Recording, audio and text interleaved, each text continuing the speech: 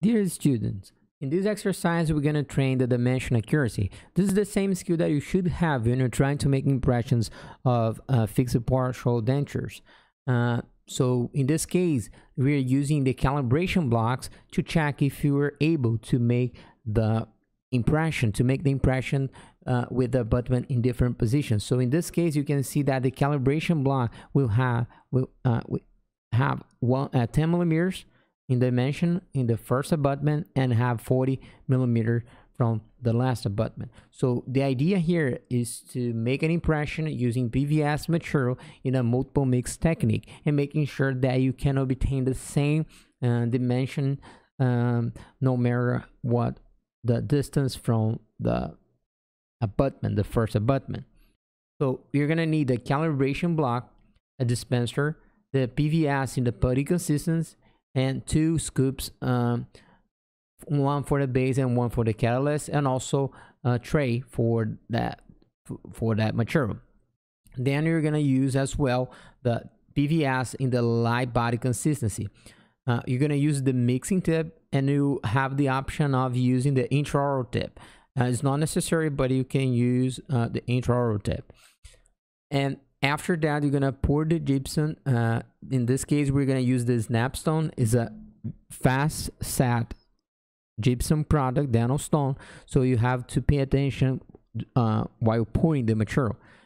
The setting time of the snapstone is 5 minutes, so you have a working time of 2 minutes. So you have to pour the gypsum very fast. So first of all, you're gonna dispense the first part of the light impression material, and then you're gonna start to make the impression of the calibration block. So you're gonna keep going and making the impression, try to avoid to have any air bubbles.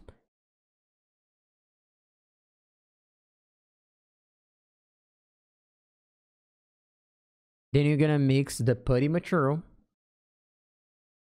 You're gonna place the putty material in the upper right partial tray, and then you're gonna make an impression of the area.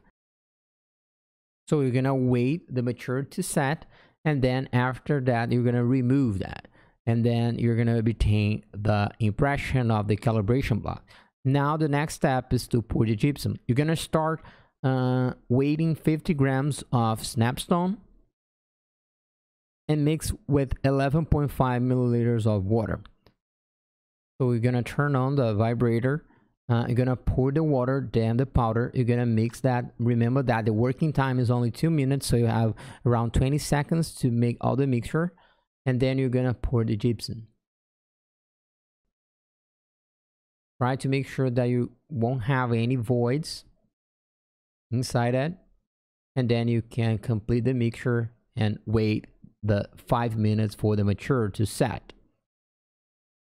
After that, you obtain a block, a calibration block, a model of the calibration block, and then you should measure the distance from the first abutment here, that will be 10 millimeters, and then the fourth abutment here, 40 millimeters. And you should be able to obtain the same dimension.